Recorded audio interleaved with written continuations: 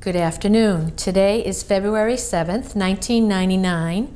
We're here at the Morse Institute Library in Natick, Massachusetts, and continuing with our Veterans Oral History Project, today we have the pleasure of introducing Thomas L. Grady. Tom, good afternoon. Good afternoon. How are you? Fine. Thank you. Where do you live, Tom, currently? North Natick. And how long have you lived there? Oh, 50 years almost. 50 years. 49, I think. May I ask you how old you are? 80 and a half. And your marital status? I'm a widower. Your wife's name? Mary Elizabeth. And I understand you have children? Yes. I had 4, 2 boys and 2 girls. And grandchildren? 3, and 3 great-grandchildren. And I understand 2 of your boys were in the Vietnam War, you mentioned? Yes. One was a helicopter pilot in the Army, the other was a medic in the Air Force. And did you grow up in Natick? No. Where were From you? New Hampshire. I grew up in New Hampshire. What was it like in New Hampshire many years ago? Well, I grew up in East Derry. Derry itself now is like a bedroom for Boston because of Route 93. East Derry is still almost the same. It's a little more countrified, and Alan Shepard lived in East Derry across the street from our house, a couple of streets up. He was in my sister Betty's class in high school. Do you remember him growing up? I knew him quite well, yes. What was he like as a youth? Well, I think, I used to say, and I read this afterwards, his mother was trying to make him a mama's boy, and he never was. And he had a reputation up there. When his first shot into space, reporters came up asking about Alan. And I remember one neighbor said the only thing she could remember was when he deliberately threw a stone through her kitchen window. So Alan was kind of a wild kid, really. But he was a nice kid. Everybody liked him. And what did your family do in New Hampshire? My father was a lawyer. He'd been in Boston and had bad health, went up there for his health and stayed. And so we all grew up there. And did he practice law in Yes, New Hampshire yes. also? What was his specialty? He was a general lawyer. He did everything. And of course in New Hampshire in those days, he may have been paid with vegetables at times or cordwood. Sure. And your mother was an at-home mom? Yes, And how many siblings did you have? There were 7 in our family. I had 3 brothers and 3 sisters. Did you live a comfortable life? Yes, very. I grew up in the Depression and wasn't aware of it, even though we weren't wealthy. But the way my mother handled things, I never knew there were problems, you know. We always seemed to do pretty well in New Hampshire. I mean, a small town wasn't a place where a lawyer made an awful lot of money. But we were comfortable. We got by. We had a huge house, 17 rooms, and which a lot of them were that size house in those days. Have you been back to see the house in I recent go up years? a lot, yes. You do? And just drive by it. Yes. Now, what about your schooling?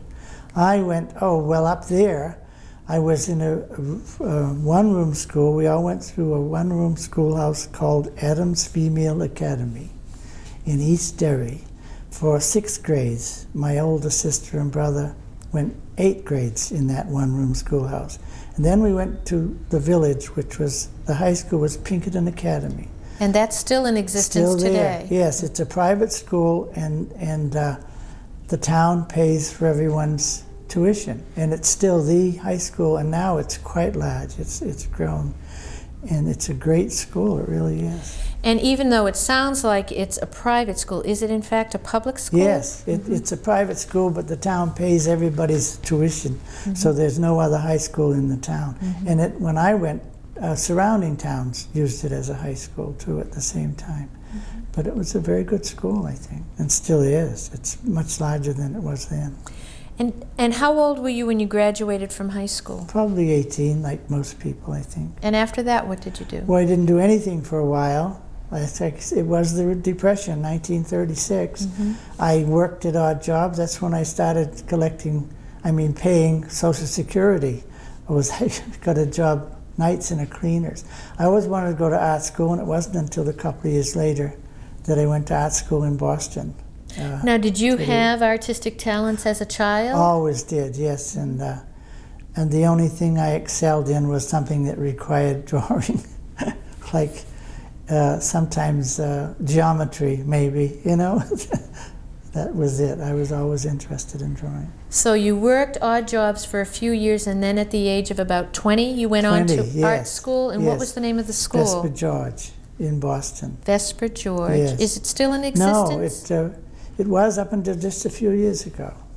And so it was the oldest art school in Boston, I think, at the time.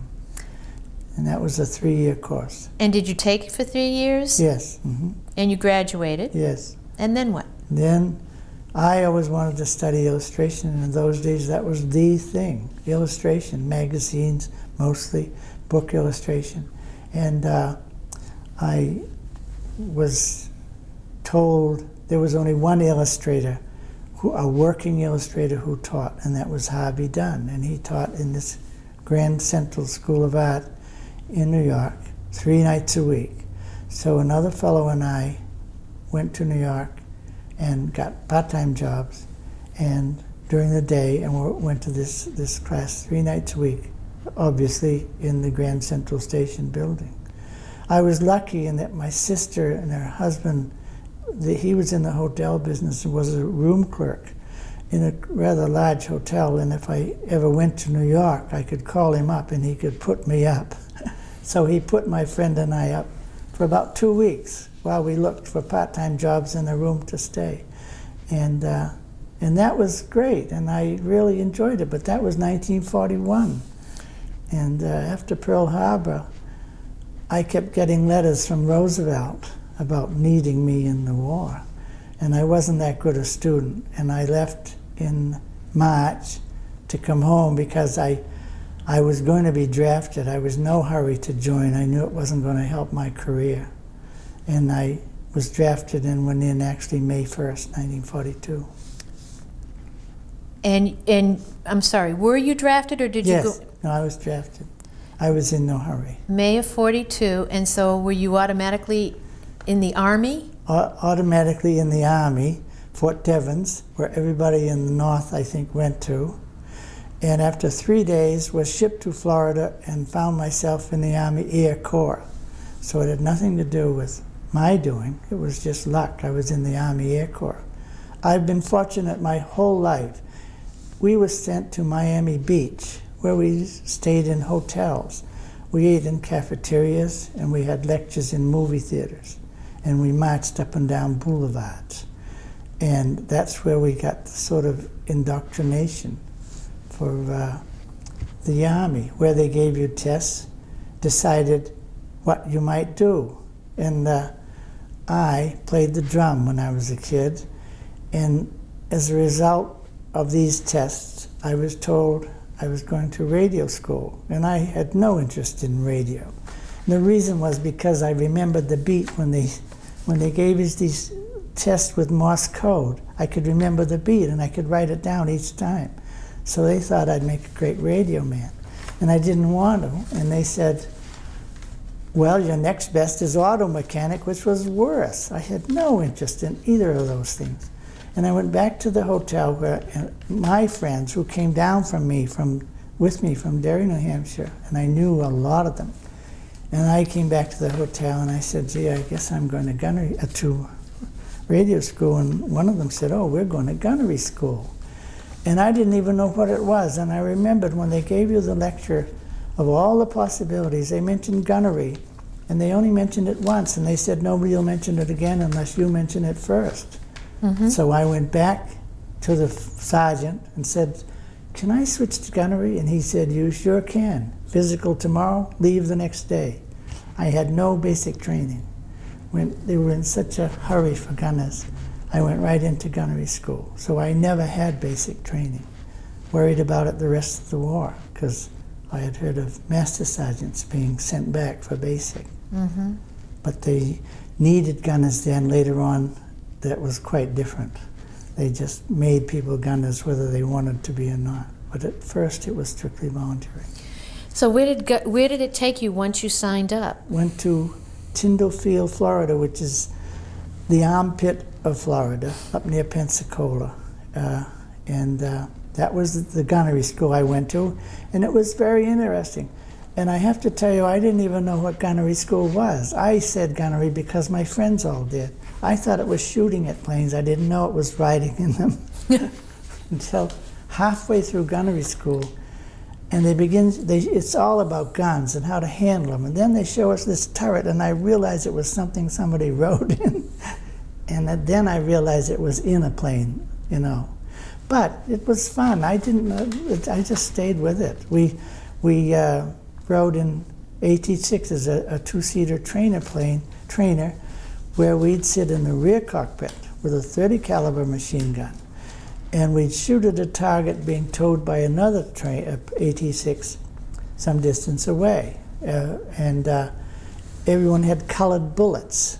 So a lot of people shooting at the same target, theoretically they could tell who hit it. But like I say, they needed gunners. Nobody flunked these courses. Mm-hmm. Everybody always passed, you know. Mm-hmm. So, and you had mentioned some friends went. Were you able to be with them in Florida? Yes, we went to gunnery school together, some of us, but then we got separated. After gunnery school, you get sent to different fields. And so I lost track of the people I had flown with, you know, then at gunnery school. And so where did you go after that, after Tyndall Field? It's a series of training phases, and it's usually a month or more at each base, a different training phase. And I spent a month at a B-17 base in Florida, Sebring, which is a racetrack today. And then we were all shipped to Arizona. And the trip across the country, I really enjoyed seeing the country. And I had KP, which was great on a train because I spent it in a huge baggage car, which had wide open doors and just a 2x4 across, and it was a great way to see the countryside. I think you're our first interviewee who said he enjoyed KP because... Well, it was because of that. See, I spent it in this car, and those doors are so huge, you could see the terrain going across the country. But then when we get to Tucson, Arizona, we're switched to B-24s, and if you never flew in a 24, and you had flown in 17s, it looked like they were switching you to a boxcar, you know. No one wanted to switch to B-24s. Why? Because the other one you were used to and it looked prettier. Mm-hmm. But the more you fly, the more you get used to it. And we were stuck with B-24s, that was it. And from there on we go from, Tucson to El Paso to Topeka to Kansas City, each place for about a month, different training phase, and you don't know it, but at the time you're flying with your crew and you don't even know it. You keep flying with this group of people, and eventually the pilot picks his crew, and all of a sudden you realize you're flying with the same guys for quite a while. Well, that's because they're setting up a crew. Mm-hmm. And if at any time a pilot is not happy with a member, all he has to say is, I want a new radio man, I want a new whatever, and they'll just switch it, no mm-hmm. questions asked. So he's happy with his 9 men. And one nice thing about it in the Air Corps, it's the camaraderie between officers and enlisted men. We went to ground school together, 4 officers, 5 enlisted men. We did everything together except off the base. So you get to know each other very well. Mm-hmm. And so you really are a little group when you finally leave, you know. Mm-hmm. And how long from arriving in Arizona and then going to the other bases, as you mentioned, did you go off with this core group? Let's see. Well, each one was about a month, so it would be. I'm trying to think. I went in May, gunnery school, then these different bases. It was December. It was December when we were in Kansas, and they said, you're going overseas, but you're going to get an overseas leave before you ship out.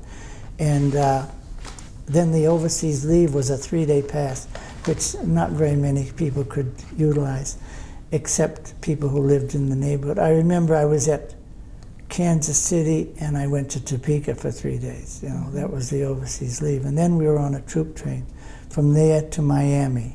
Like I say, I lucked out all the way.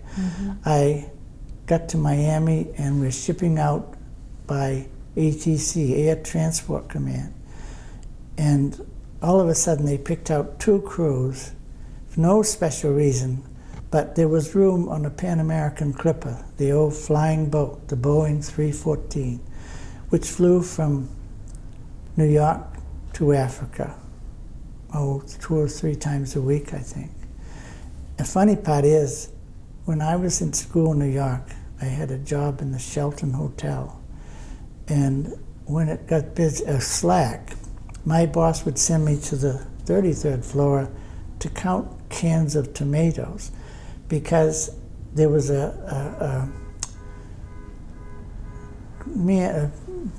this was a chain of hotels. There was a guy who used to come around and he'd fire anybody who looked like they weren't working. So my boss would send me up to count the tomatoes. I had a beautiful view of the East River and LaGuardia and Port Washington, where the Pan American Clippers landed and took off. And little did I know that within a year I'd be in one, because it was December and BC was playing in the Orange Bowl, and I was dying to go, and the officers were going to try and get tickets. My pilot got 2, and we were told we would be in Miami over New Year's Day. Well, we did. We shipped out New Year's Eve. All of a sudden, about 5 o'clock, they said, get ready, and we sit around for a few hours. Actually took off at 3 a.m., but this flying boat was an experience. It had sleeping accommodations for 71 passengers, I believe. But when we flew it, all the partitions were down and it was loaded with cargo, and they had room for this about 14 men. So that's right, it was 1 crew and other people. Some were high-ranking officers going overseas for some reason. I remember at least 2 were monetary experts going over to North Africa. And in this 1 crew, my crew of 9 men. And it was great. The meals were fabulous. 2 stewards who cooked beautiful meals. It's a slow-flying plane, you know. I mean, I think its top speed was like 150 miles an hour. But it was huge. And it was like a speedboat. When it landed, the engineer would stick his head out of a little hole in the nose while the plane would I think it was at Trinidad, there was a huge convoy getting ready to leave. So there were hundreds, or it seemed like hundreds, of these freighters. So the ship had to land quite a ways, the plane had to land quite a ways, and zigzag around all these ships to go in where we could land. And it was great. And I remembered the Andrews Sisters had a song called Rum and Cokes in Trinidad. And we were taken in a launch. This flying boat couldn't always taxi up to where you could walk off. A launch would take you to shore, where 2 Pan Am hostesses gave us rum cokes while the plane was being gassed. And it started to rain, and they had rules all during the war about times where planes could land. And we couldn't take off from Trinidad after a certain time because we'd be landing too late at the next stop. So we were stuck and had to stay overnight. And I remember they took us to the Queen's Park Hotel, and we stayed overnight. And I remember that's where Roosevelt stayed. He had been down there just a little while earlier on one of his trips. And the next morning we took off and we flew to Belém, which is on the Amazon. We flew over the equator, and the pilot dipped the plane to tell us. And then eventually they sent home a little diploma that we had crossed the equator. It pointed out Devil's Island. We landed at Belém on the Amazon. And how do you spell that? B-E-L-E-M. Mm-hmm. And the next stop was Natal, which is the furthest eastern point of South America. And that's where you'd fly from there to get to Africa. And we stayed overnight in Natal, and then we took off. And I remember it took 13 hours to fly from Natal to Fisherman's Lake, which is in Liberia, Monrovia, Liberia, which was black nation founded by American blacks, I think. And we landed on a lake there, and that was the end of the Pan Am trip. I still have my ticket stub, $771 it cost for each one of us to fly that. It's probably not too different from today. And Uncle Sam picked up that tab. Yes. So once you arrived in North Africa, what was the first thing that struck you about the area? Well, I think I remember saying, wondering if I said hello to a black man who was unloading baggage. Was if he could understand me, and he said, "Good morning, Sergeant," in very British English, which most people did in a lot of those countries because they learned through the British, I think. You know, we flew from there to Accra, which was a huge air base that the Army had taken over in Ghana. I can't think of it, the country. Still there, right on the southern coast, right near the Gold Coast of Africa. And we were on our way over with no plane of our own, and we were waiting for rides, and I think we waited a week or so at Accra. And we used to go down to a beautiful beach and swim every day. No bathing suits, but there was nobody else around except natives. And if we signaled, they would bring pineapples and bananas, and the pineapples, they would just shave off the outside, and you'd eat it like corn on the cob, you know. I was there for at least a week. And this was in January now, and the weather was beautifully warm? Beautiful, yes. And see, we were headed for India. We didn't know that then, where we were going.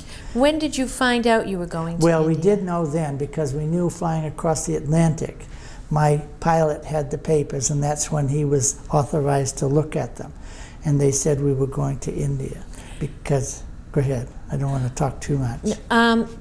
At that time, did you know what was happening in India or surrounding areas? We didn't even know why we were going to India. We thought the war was somewhere else, you know. And it was because the Japanese were coming up through the Southeast Asia, Borneo and Thailand, and they wanted to connect with the Germans in Europe. So their plans were to go right through Burma and India and somehow connect with Hitler's troops. So we were there to stop the Japanese from doing that. And the trip across was interesting. We still hitched rides. We went from Accra to, I remember I read about Lagos, and I think that's in Nigeria. And we stopped at Khartoum. I always loved that because I remember reading about it, especially in British history, you know, the war games they used to play in Africa. But I met a fellow from my hometown in Khartoum. He saw me get off the plane, and he was stationed there. So that was kind of interesting. And from there, and I remember at Khartoum we stayed in a Greek college, they said it was, and we stayed on a balcony which had no walls. The bunks were all against a wall, and there was a roof like this, but then it was just beautiful sky you were looking at. So it was open. Yeah, and it's right on the Nile. And so we took off, flew across the Nile, landed at Eritrea, Asmara, Eritrea, in Ethiopia, where there was a huge American air base. I think there were about 3,000 civilians, Douglas employees, Douglas aircraft employees, and this was a place to service and repair planes. I think they could have built one there if they had to. It was a huge base. They had a flatbed trailer that did nothing but circled it all the time at about 15 miles an hour. And if you wanted to go from one point to another, you just stepped on and stepped off. And we were stuck there 3 days because we had engine trouble. This was 3 C-47s, 3 Goonie birds, they called them, that were flying from Accra to India. And we had, one of the planes was having engine trouble, so we had to stop. And we were there for 3 days. They had a great theater, and outdoor theater, but great movies, and the food was good. They had Italian prisoners working in the kitchen. I remember they said one of the chefs was a general. And there were buildings that had been damaged during the Ethiopian-Italian War, which was just before World War II broke out. all over.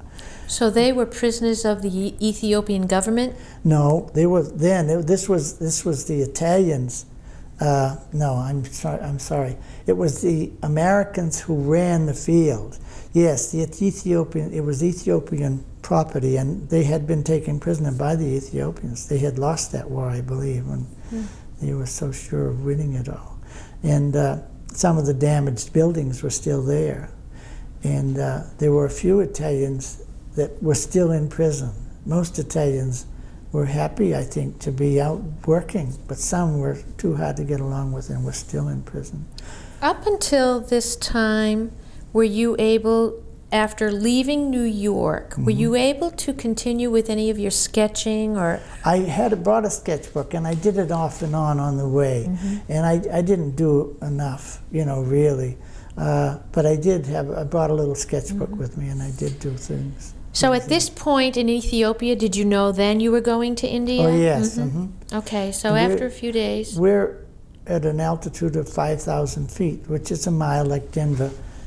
And every plane going east, had an extra engine in it because they needed them over in India and China, and which made it a little heavy. And not too many people, maybe about 14 or 15 passengers, but cargo and a huge engine right in the middle of the cabin.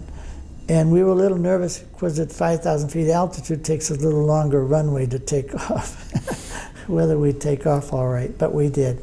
And we flew down the Suez Canal. I can't think of a name now. Anyway, we landed on a corner of Arabia called Aden. The only part of Arabia you could touch and feel safe. It was a British base called Aden. And we were told not to fly across Arabia. If you had any kinds of engine trouble and were forced down, no one knew what would happen to you. The Arabians hated flyers because of something that had happened with British flyers years before, and I guess they would really do them in whoever landed. So we didn't land in Arabia. We landed in Aden and ate. We always landed for gas. We'd ask if there was anything to eat, and this was a British base, and I remember the main course was fried tomatoes, which didn't seem too appetizing to me. But anyway, we flew right along the coast of Arabia and landed at a little island called Masira. And there were 42 people there. I think there were 2 Americans and the rest were British, and they were setting up a base. And they lived in tents. And fuel was in huge tanks.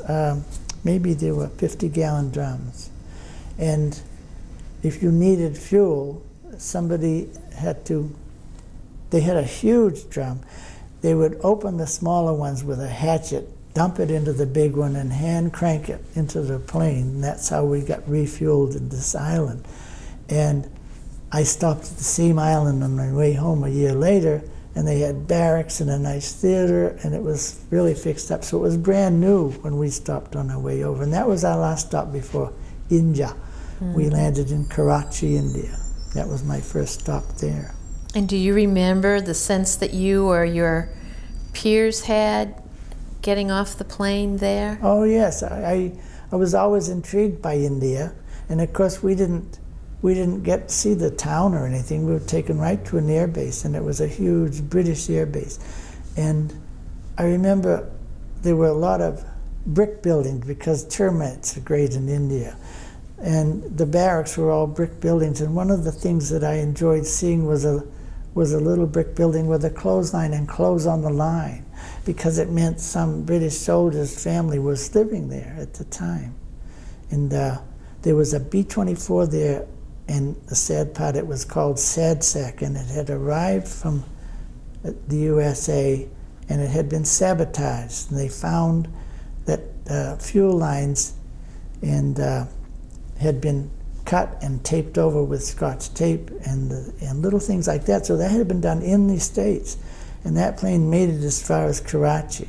And that's where they discovered all this. So it had to be fixed up. And was this the plane that was waiting for your No, group? It was just a B-24. Okay. The only reason I mention it is while we were there, as usual, waiting for a ride to go further, we had to take turns guarding this plane. There were only, I think there were 2 crews there then at that time, 2 9-man crews. And we took turns. We did everything. The officers and enlisted men peeled potatoes, made our own meals, and we had to take turns guarding that plane. And it was funny because everybody, the guy who guarded it had to carry a Tommy gun. We slept in brick barracks that had 6 bunks in a room with a single light hanging from the ceiling. And every bunk has a mosquito netting, you know, and you get in, you tuck it in all around. There's 4 posts that hold it up to keep the mosquitoes out. And one night, everybody's in my room, everybody's in their bunks, and the light is still on. And nobody wants to untuck the mosquito netting to shut the light off. So the guy who was going on guard duty had the Tommy gun beside him. So he takes out the Tommy gun and shoots at the light, and he missed it. But what a noise that made in the night. Right across the ceiling. The mosquitoes were that bad that you didn't want to get out of the net? Yeah, malaria was the thing. You had to carry citronella all the time and have your cuffs down at night. And they didn't bite during the day, but at night you had to have long pants and long sleeves and citronella on places that were open. So, but when I left there, I left in the plane of a general, General Bissell, who was on his way to take charge of I think, the group in India. And he came in his private plane, a C-47, the famous Goonie Bird transport plane, and said these 2 crews could ride with him. And I sketched him while we rode in his plane. I have a couple of little sketches. And I remember the pilot of the other crew. My pilot's name was Two Gun McCoy. Because his name was McCoy, he was related to the Tennessee McCoys, the feuding McCoys. Everybody called him Two Gun McCoy. Well, the other pilot's name was Goad, G-O-A-D, and the reason I remembered was because he was from New Hampshire. So these 2 crews, we flew together, and we eventually ended up at the same squadron in India. And the thing that the reason I'm mentioning Goad is that he was on a mission where his plane blew up over the target. I wasn't on that mission, but the fellows who were said they saw no large pieces left when that plane blew. And so everyone was listed as killed in action. And a year and a half later, he turned up in a prison hospital in Rangoon. He was the sole survivor. And his wife had remarried, because the whole crew was supposedly dead. And he explained that the pilots had the best seat in the plane. They have a bucket seat that you cannot sit in unless you're wearing a parachute. So you're sitting on the parachute. They have a sheet of armor plate behind them. One of the few sheets in the plane of armor plating is behind each pilot, and beside the 2 waist gunners, and there may have been armor plating on the bottom, I don't know. He said when that thing blew, he was protected by the armor plating and the bucket seat behind him, and he was blown right through the window, the windshield. He said he had a few cuts and bruises, but that was it. He was protected from the explosion from the back. So that was a big surprise that he survived. And then he was captured? Yes, that was one of the hazards where we flew, was because when anybody went down, you never knew what happened. The Japanese would never say. They used to send over planes the next day, P-38s, photo planes, to look in the vicinity of where planes went down to see if they could see whether it was a safe crash landing or an explosion or whatever, to try and decide, because the Japanese would never say, and you never knew. You never knew what happened to anybody who bailed out. So nobody wanted to bail out. And the jungle looked like a sponge when you flew over it, you know. And the few people I know, and there were only 2, who bailed out or survived, were picked up immediately. We carried what was called an escape kit. It was a leather patch, a cloth, but canvas patch that you put in a waist pocket that had, it had how to say I'm a good guy in 7 different Burmese dialects and edible maps. and a few other things. And we wore a money belt, which was about this thick, that had slots silver in it, just silver Indian rupees, and old silver, not new, that you could pay the natives with. And they wouldn't take it if it was new, because the Japs would know there was something funny about it. This was supposedly to help. Well, the two fellows I know who bailed out and survived, in both cases, they found natives first who motioned to follow them, and they took them to the nearest Japanese post, so it didn't do any good, all the, you know, the money belt. Was there a sense that the Japanese would pay them to do that, or do you know No, that? there was a sense the Japanese would kill them if they thought they were helping. Mm-hmm. Yes, you know, it was their necks, really, you know. You couldn't blame them, I guess.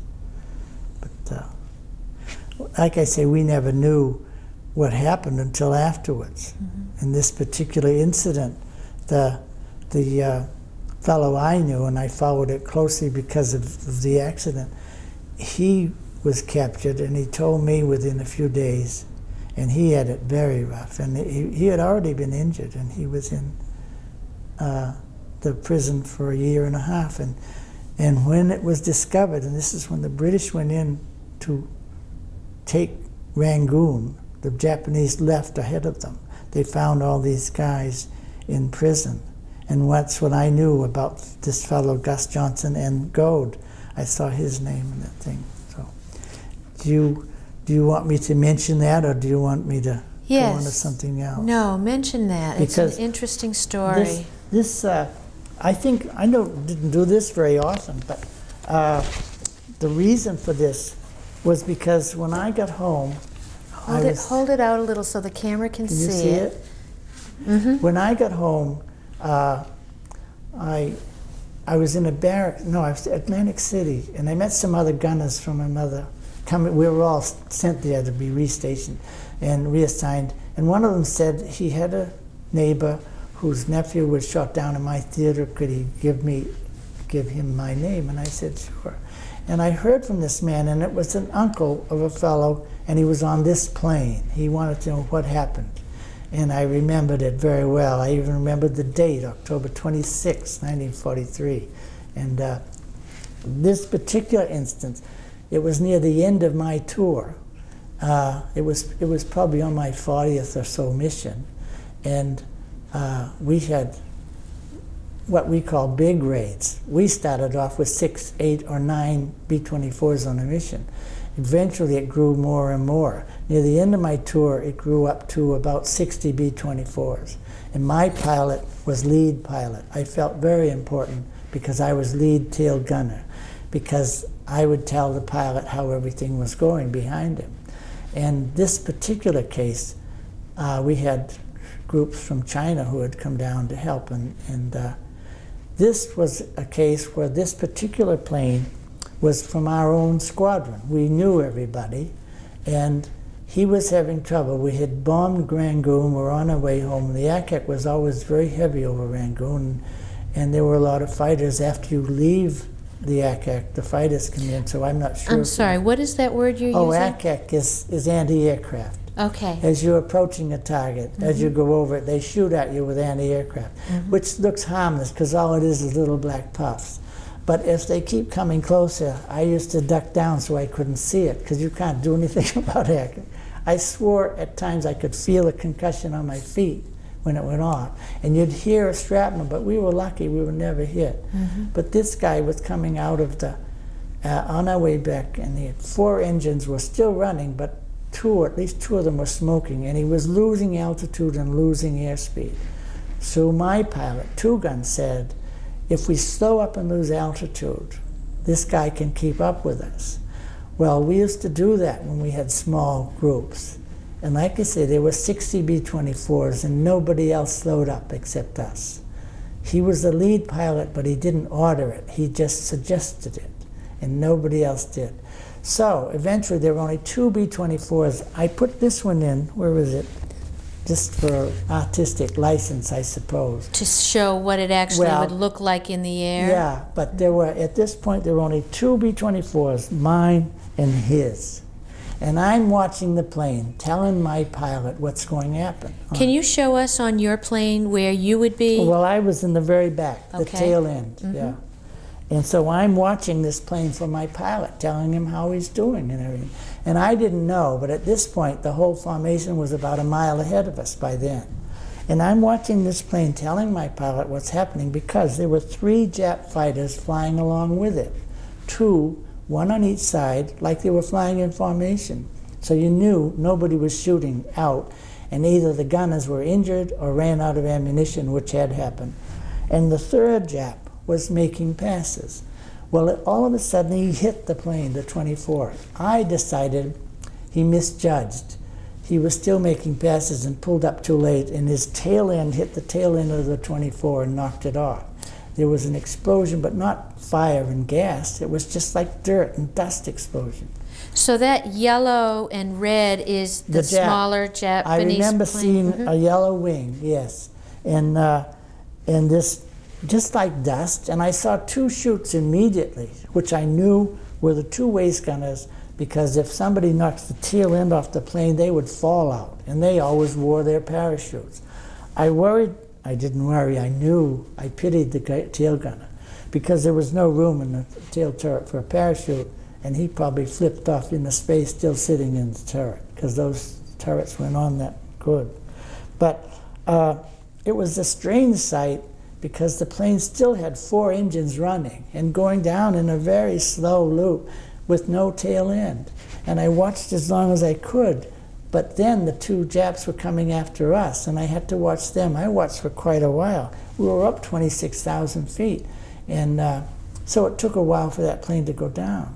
But, and I remember that's what I told the uncle. The uncle wrote me a letter and asked me. So I wrote him a long letter of what happened, and with little drawings and stuff, and what I thought. And I said, you never know. I mean, at that altitude, people had time to jump. And there was a hazard about bailing out too soon, because the Japs would shoot you in a parachute. We were told to not pull the ripcord till you were close to the ground.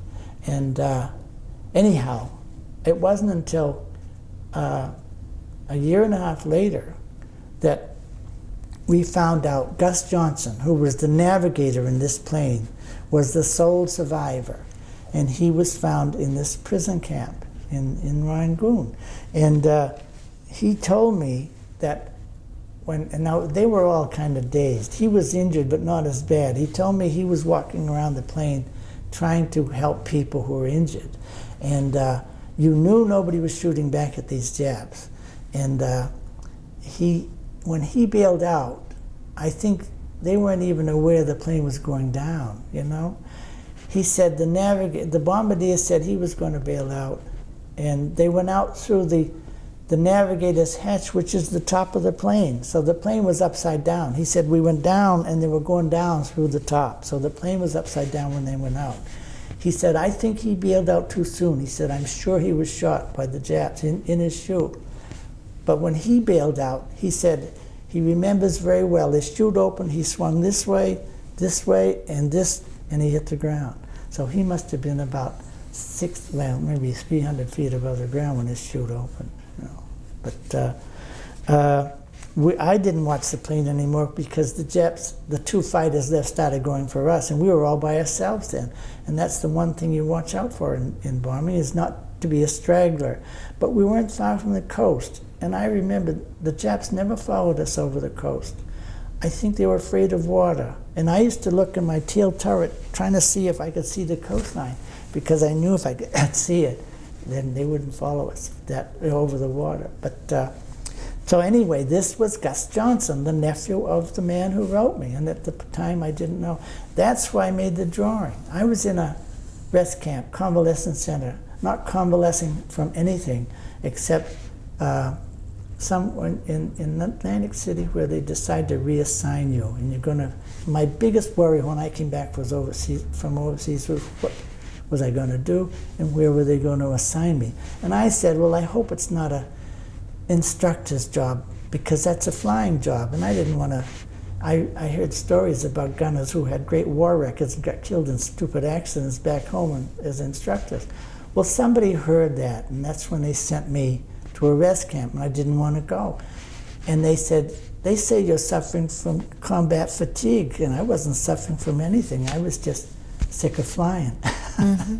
So anyway, I went, and it was a beautiful place, at Pauling Prep School, Pauling, New York.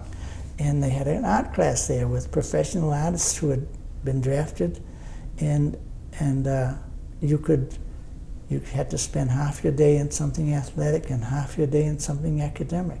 I loved to swim, so I spent half a day in the pool and half a day in the art class. So I was in an art class, and I was just fooling around one day, trying to do this from memory, because at this time I was corresponding with the uncle. And not knowing at that time whether the gentleman was alive. Right, not knowing.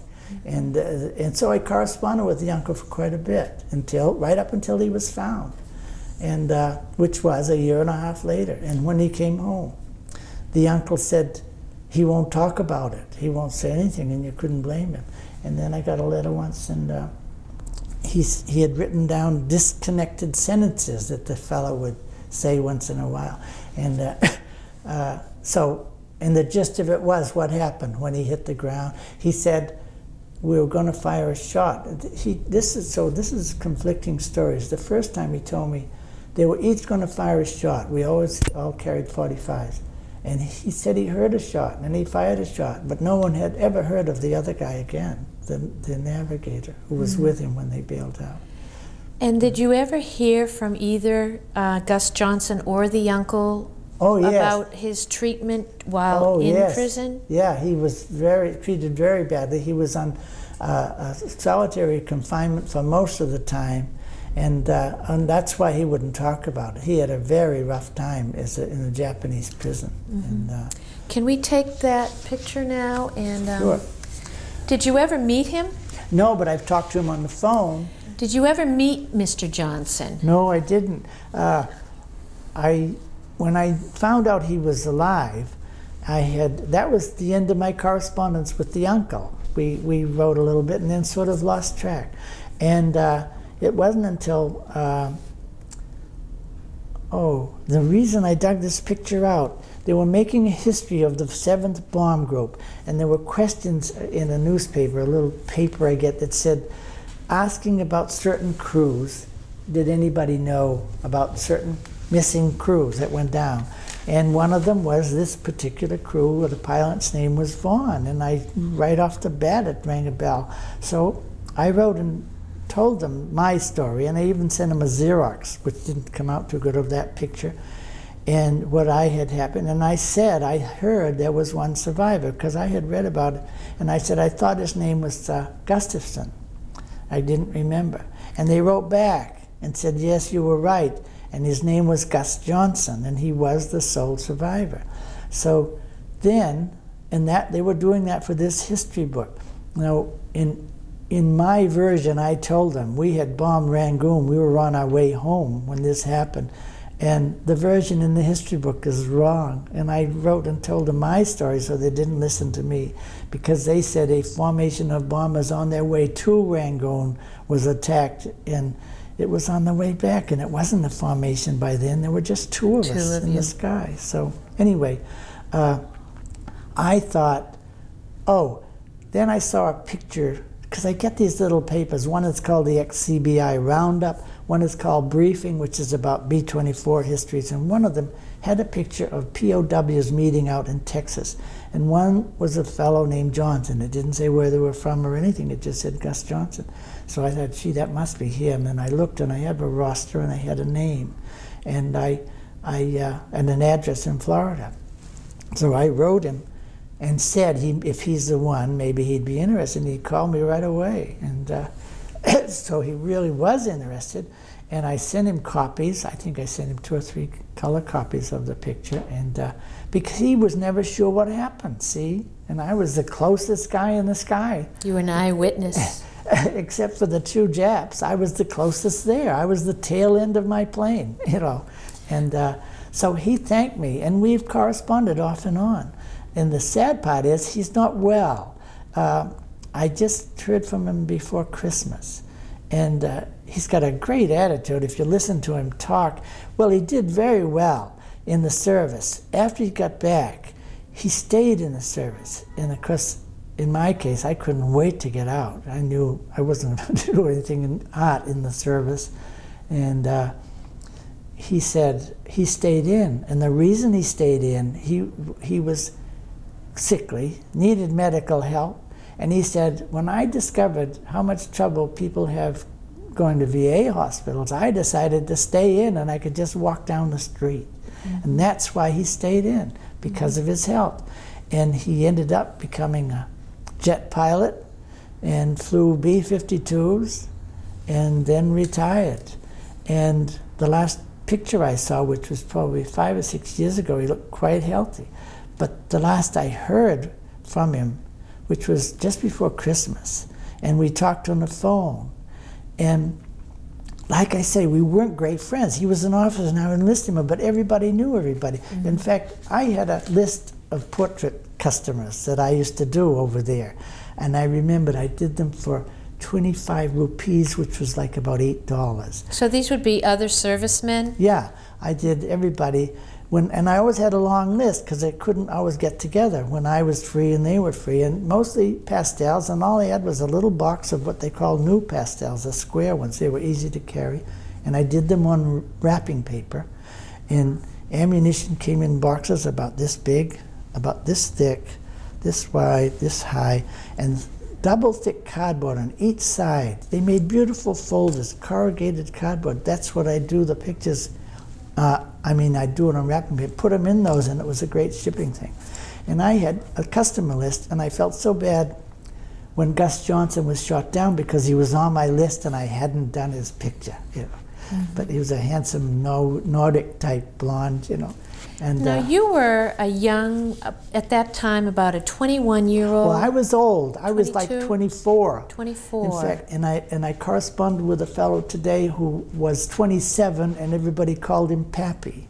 So most of them were 21, 22. So that you were the older group. I was a little older. So you had, in your experience, not only seeing something like this, but you had some close calls yourself, being in the position that you were in. Well, yeah, you get shot at, you know, and the ACAC is I think the scariest thing because you feel better shooting back at fighters. The thing I liked about my war was it's nothing personal. You don't see anybody. You don't see anybody get killed. You're shooting at an airplane. Maybe there's somebody in it, you know? Mm-hmm. And even bombing. We were always bombing at military targets. I knew there were times that we probably missed, but we knew, they knew we were coming. They had bomb shelters. We usually bombed railroad yards, bridges, shipping in docks and stuff like that. Even so a typical week, were you on for a number of hours or a number of days and then off? How did that go? Every 2 or 3 days in my war, you would fly. I remember writing home once to my then girlfriend saying, you know, it's a pretty good job. I only work 3 or 4 days a week, and it's steady work, and there's no chance of getting laid off. Mm-hmm. But yeah, about every 2 or 3 days, you'd go check the bulletin board and see if you were scheduled to fly. And we flew during the monsoon. This famous General Bissell said that once: "We shall operate during the monsoon," and which meant he never had to. The monsoon was a beautiful morning. You'd take off and head into a sky that was black as ink, and the planes would spread out, and you'd keep flying, and if you flew for 45 minutes and were still in the storm, you were supposed to turn around and come back. So if you got through, then they'd reform and go on target. Monsoon is raining off and on every day for 6 months. Very hard rain? Very hard rain. All the walks between barracks were raised because everything becomes a pond, a flood, you know. But no, we flew quite steadily. I ended up with 46 missions. We had no limit. You flew until they sent you home. And one of the, I was telling the girls the other day, there was a fellow named Miller. Oh, they don't ask you to fly substitute once you've gotten a few missions in. They won't make you fly substitute on anybody else's crew. Because whenever a plane goes down, there was always at least one guy on it that didn't belong on that crew. So, but we had a co-pilot named Paul Height, one of the nicest guys, and he sprained his ankle playing softball. So he missed a few missions. And he volunteered to fly another cruise to catch up with us. And excuse me, he volunteered on a flight, and the plane, they flew to Calcutta to take off because it was in conjunction with British fighters and it was a new airfield. And once his plane took off, they weren't aware of the area and they banked and hit a tree or something. It was at night, you know, and they didn't see where they were going, and the plane crashed. There was one survivor, but Paul Height was our co-pilot, and he was a substitute on that plane. So naturally, we got the guy whose place he took, John Miller, who probably had a head cold, and so he didn't fly that day, I don't know. Anyway, he had an interesting life. We used to go to Calcutta for 9 days, a couple of 3 times I did. I think I went, and you'd take the train. And this was like time off? Yes, it was a leave. And they had a suite of hotels in the rooms in the Grand Hotel, and a crew would come in as a crew was leaving and spend about 9 days, and it was great. And Miller, like a lot of officers, to come back, finagled a ride on a plane, a mail plane that stopped at all the air bases leaving Calcutta, and he finagled a ride on this mail plane. But he overslept that morning, and the plane blew up, crashed on takeoff, and everybody was killed. So he was lucky there. And there was a third instance where he lucked out. I can't remember what it was, but I remember there were 3. So my pilot and co-pilot, this was now Miller, lived in 2-man barracks, and each had a room and a little anteroom where they could write letters with a central doorway with steps. And I used to go over there and play records. One of them had a phonograph record that you cranked. And I loved music, and we had no radio, and so they didn't care if I didn't mind the cranking, and I just sit on the steps playing records while these 2 guys are writing letters. And this one night, we were scheduled to fly the next day, and I heard Miller say to Two-Gun, "You know, Two-Gun, my sinuses are acting up. I'm not sure I can go tomorrow." And I thought, oh well, you know. Well, then a little while later, he said it again. And when the 3rd time he said, "I don't think I can go tomorrow, I'm going to check in with the flight surgeon," and I said, "If you're not going, I'm not going." I said, "You're too bloomin' lucky." And I really didn't want to go. But you don't know what. Anyway, I went home, and you get up and you go to the briefing, and after the briefing you go out and wait for trucks to take you out to the base, and it was pitch dark, so it was probably 4 a.m., and we're standing there waiting for the trucks. And I kept thinking, boy, this guy Miller is too bloomin' lucky. I don't want to go on this mission today. But you can't quit, you know? And I really didn't want to go. And I didn't have to. The trucks didn't come, and we waited and waited, and they didn't come. And then we got word that the mission was canceled. So I really lucked out. But where I really lucked out was that day I found out I was going home. So I had already flown my last mission and didn't know it. Because one of the scariest things, I think, is when you know you've only got 1 more or 2 more. But we didn't know. They shipped us home when a new crew came in, and they'd ship home the crew with the most time. And how did you get home? Same way, same Goonie birds. Flew from our base to across India to Karachi, stopped at Massira, the same little island, and Khartoum, and ended up in Accra, and waited in Accra again for about a week or so for a plane west, because priority was given to ferry pilots, and we were going home. We had no priority, so we just, and I remember thinking it was December, and we'd still go swimming at the same beach, but then we had to wear trunks because things had changed, and now there were Army nurses and a lot of people around. But I remember lying on that beach thinking, boy, they think I'm fighting a war, and I was on my way home, and there was no way of anybody knowing. So was this December of 43? Yep, same year I took off, January 1st, 43. And I landed in Miami on Christmas night, 43. So it was almost just a year. Do you remember what your feelings were like when you landed on U.S. soil again? Oh yeah, everybody has that feeling of, you really want to kiss the ground, but I didn't. Was it emotional? Yeah, I think so, but not too. You're just happy. But I took the train home. They would fly you anywhere you wanted to go. There were always military planes, and they'd get you a seat on any military plane. And I decided to take the train. I took the train from Miami to New York, which was about 24 hours. I didn't fly for about 15 years after that. And I wasn't afraid, I was just sick of it. I just didn't feel like flying anymore. But had a great experience, really. What were some of your memorable experiences? You mentioned a few things, such as the mosquito nets and shooting the bulb. What other humorous or? Well, one of the funniest, I think, in a plane they have relief tubes, which is for relief. There's one behind the pilot and one in the waist for the waist gunners, and it's just a funnel and a hose. I used to wash my tail turret window before takeoff on every mission.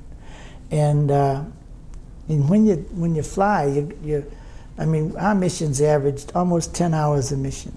So you stand around the pilot talking a while, and finally, when you get up near 10,000 feet, you have to get in position, because that's when you start using oxygen.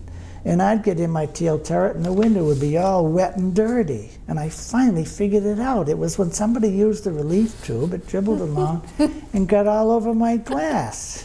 So I used to, finally, I asked the guys, please don't use the relief tube till we're on our way home, you know?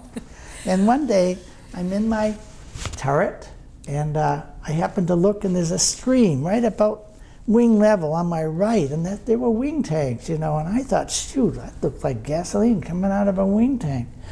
And I opened my doors and leaned back, and one of the waist gunners is standing up, going out the window, so he wouldn't get my glass dirty. I thought that was so funny. Tom, do you want to show us your jacket and your other pieces? Yeah, well, we had this on our jackets. The China, they had a different one in Chinese that said, I think I'm a good guy. But we all had the American flag. And this is the original. I had the jacket cleaned. When I came home, they said you can wear the jacket, but take off the insignia. So I took it all off. Well, just a few years ago, I had it cleaned up and had a tailor Could you move it up like in front of you, maybe? And this is the patch we had, the China, Burma, India patch. And then the other is the Air Corps patch. Could you show that, into the Air Corps patch, into the camera? Yep. Hold it up. Yep. This was general. Most of the time, you wore one that fitted your Air Force. I was in the 10th Air Force. You never hear anything about the 10th. You always hear about the 8th. The 8th has a history that looks like a dictionary. The 10th has a history that looks like a little tiny sheet. But one you'll never forget, I'm right, sure. Yeah. And show the front again. The front. And you always had wings, and this is my name. It still says T.L. Grady, but you can hardly see it. Can you hold it up again? And we usually used leather wings, but I couldn't find it, and that's the metal ones that we wore in dress uniform for gunners, crewmen's wings, you know. And then show us here in the inside. Well, it's kind of worn. Oh, no, the hat. Okay. This is the hat, yeah. And I remember how this got broken. We had an accident on takeoff once. Can you just hold that up one second? And while you're talking, go ahead. Well, it's broken. The bill is broken. This was the summer flying. We had great clothes, I think. The summer flying, the winter flying outfits were very good. But we had an accident on takeoff once. The landing gear collapsed, and I remember this when this got broken. It had nothing to do with it. We had 12 500-pound bombs on board, and we're going down the runway. And I'm one of the few people who knew it, because everybody stood around the pilot talking. And I like to see out. So I used to squeeze by the radio table, and there's a little window, and just look out. And I could tell we were tilting down just by looking out. And I thought, I wonder if we got a flat tire in the nose wheel. And the next thing, the belly's hitting the cement. And then sparks and dirt are coming right up by us. And I was nervous, because I saw the yellow cone, which meant the end of the cement. And I thought that, you know, in India, because of the rain, they had ditches about 20 feet wide, 10 feet deep, all around the runways. And I thought, oh shoot, we're going to hit the ditch. But fortunately, because the landing gear was going up properly, which means the nose comes up, then the right gear. It went around in a big ground loop, and we just stopped. But bombs were all over the place, and the bomb bay doors were sheared off. And that's where we were really lucky, because 3 of the bombs were live from that action. And I remembered, I thought they were safe, but they gave the gentleman who de-armed them, what's the word, defused them, the Silver Star. So that's where we were really lucky. We had 12, it would have only taken 1. Anyway, coming back on the truck, my hat fell off, and another truck ran over it. So I remember that so well. But you were still able to retrieve it. Yes. So once you got home to New York, Yes. is that when you went into the art school for a rest? Oh, no. In New York, when I actually got home and took the train to New York and then to Boston, then home to New Hampshire. No, I had to report back to Atlantic City, and that was where they decide what you're going to do. And Atlantic City was great because what they do is check everything. They check your records and your health record and payroll to see if everything's straight when you leave. And they have 4 weeks to do it. And and these are beautiful hotels you're living in. And the only thing you have to do is read the bulletin board to see if you had any meetings that day. Otherwise, you could just take off. And it was great. And I was there in January. And supposed to be there 4 weeks, and all of a sudden my name is up to leave, and that's when I'm told I'm going to a rest camp. And I didn't want to go until the guy said they've got an art class there and all that. So I was at the rest camp for maybe 6 months. There were guys there who were really convalescing, men with physical injuries that were well but not well enough to go back to duty. They might still be on crutches or something like that. And it was a great place because you had to take courses, but they had great entertainment. We had Broadway shows come up and entertain us. Oklahoma, they couldn't put on the show, but the cast would all come up. Eddie Cannon, Lowell Thomas, Herbert Hoover would come up. We had lectures every Friday. And they had dances one night a week where they'd bring in girls from surrounding schools, mostly prep, but some from Vassar. We weren't far from the Hudson, and jukebox dances, and it was great. I really had a good time there. And I met Colonel Corkin there. Terry and the Pirates had a character called Flip Corkin, and it was based on Colonel Philip Corcoran, who was a real person. And I met him, and he was a little shorter than I, with gray hair, crew cut, about 37 years old, and a full colonel. And he was very well known, and he was upset because he was known because he was the character for the character in the comic strip rather than his war record, because he was a great fighter pilot, and he engineered the first glider invasion of World War II, which was in Burma, where they tried gliders. And I used to see him in the pool. That's how I got to see him. He was a swimmer and I was a swimmer, and we were nodding acquaintances, I guess you'd say. But I met him in Grand Central Station a while later. First time I'd ever seen him in uniform, because all he ever wore was a khaki shirt and blue dungarees. And I met him coming towards me in Grand Central Station, and I said, "Oh, we're indoors, I don't have to salute," because you're supposed to salute officers. And I felt real good because he nodded and I nodded. I thought that was nice. So were you discharged from there? From Westover. I was stationed at Westover after that. See, I finally was reassigned to Westover Field. And I was assigned to Westover because I was taken off flying status.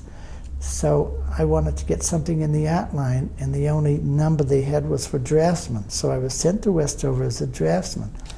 And it was fun because I did posters and charts for the flight train. They were training B-24 crews, still training them there. And I did big charts. I did pictures of B-24s, just outlined, just showing their hydraulic system or things like that, large ones, so they could show a class. And this is before all these viewgraph things they have today, of course. And it was fun. It was an interesting job, but I was a staff sergeant. And then they began sending fellows who had never been overseas into the infantry. And because I was a staff sergeant, they made me a supply sergeant because they shipped two guys, a corporal and a tech sergeant, off to the war, and I took their place as a supply sergeant. And that was the worst part of my career because I couldn't handle supplies. And it was office supplies. We were training 3,000 troops, 3,000 crewmen on B-24s in 3 different hangars, 1,000 in each one, and I had to keep track of supplies for this group. And my problem was officers taking things and shipping out without returning them. And I'd have an item missing with a signature, and the man would have left.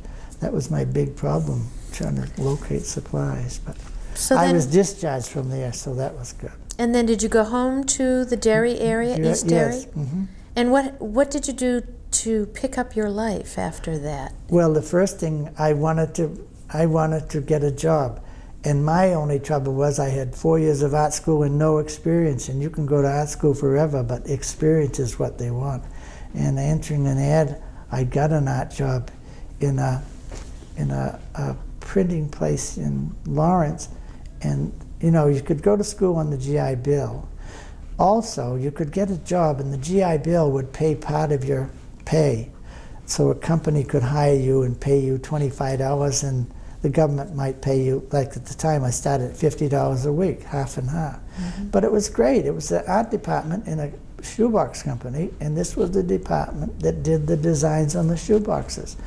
And it was fun, and I learned a lot about the business, and I probably should have stayed, but I didn't. But it was good. It was an art job, you know, and I was happy doing it. And then you continued on in your career? Always something in art. I switched from different things. I did Christmas cards, and I ended up doing technical illustration. I worked at Raytheon, but I could not get in their department at all. I worked there as a draftsman, trying to get in the art department, but it was very hard. And I got a job at another company where I was doing technical illustration, and we did ink drawings on blue cloth, and it's the same thing they do today on computers, exploded views, cutaway views, if you want to see inside something, and this is all by hand and ink. And it was fun, and it was very interesting. And then I went from there to Honeywell as a graphic designer because tech illustration was gone. And I ended up retiring from Honeywell as a graphic designer. But I've always been in some phase of art anyway. I would add right now that your artwork is on display here at our library for the month of February. Yeah, watercolor has always been a hobby. And I tell people I keep doing it to see if I can ever do it right. But because I like oils and acrylics, but I just keep fooling around with watercolors.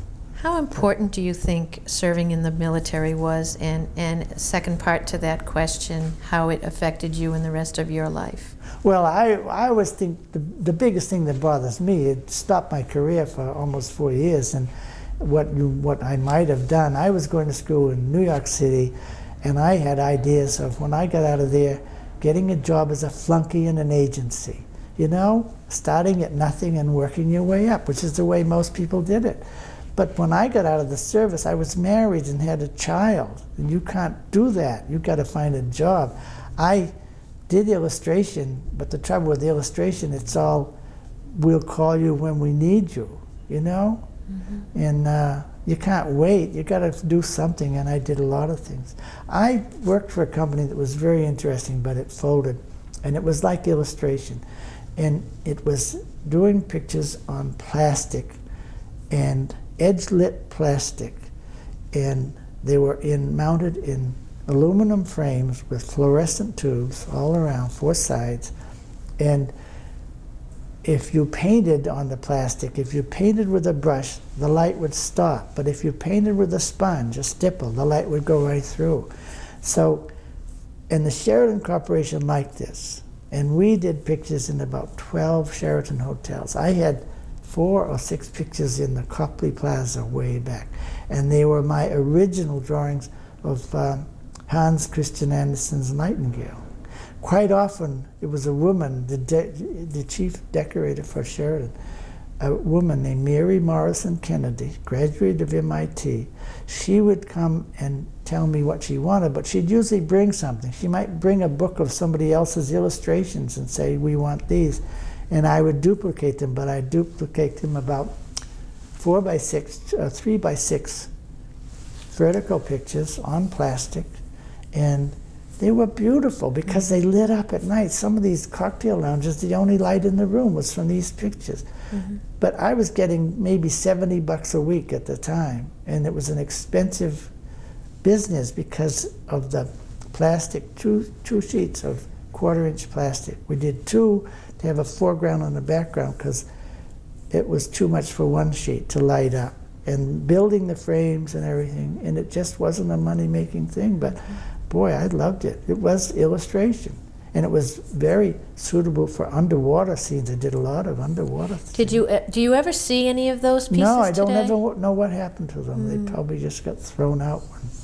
How do you, one of the questions that we ask a number of our interviewees is if you have a feeling or a sense about the difference of public opinion with regards to your generation, World War II veterans, versus those who were in the Korean conflict and those who were in Vietnam War.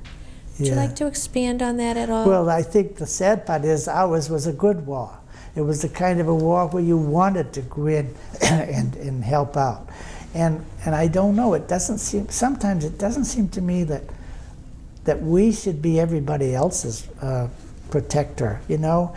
I had 2 boys in Vietnam, but if anything had happened to one of them, I'm not sure I would think it was a good idea. Although I was glad they did not refuse, you know. They both, well, Tom joined the Army knowing he was going to be a helicopter pilot. I mean, he knew from high school he was good, the program he was going to be in, and he knew he was going to Vietnam. Kev joined the Navy, the Air Corps, because he was going to Northeastern and his marks weren't too good. That was common back then, yeah, though. He didn't realize it was so easy. He was a good student, but he almost flunked out because it was too easy. And then I think he was embarrassed and joined the Air Corps. But Tom, he flew as a pilot and did his tour in Vietnam, had some great experiences. I wish I knew more because he's not living now. But he stayed in the Far East and when he was discharged and flew for Air America, which people called the CIA's not-so-secret airline. And he flew for them for 7 years, and he actually was in Saigon the very last day, picking people up, and ended up on one of the Navy ships offshore on that last day.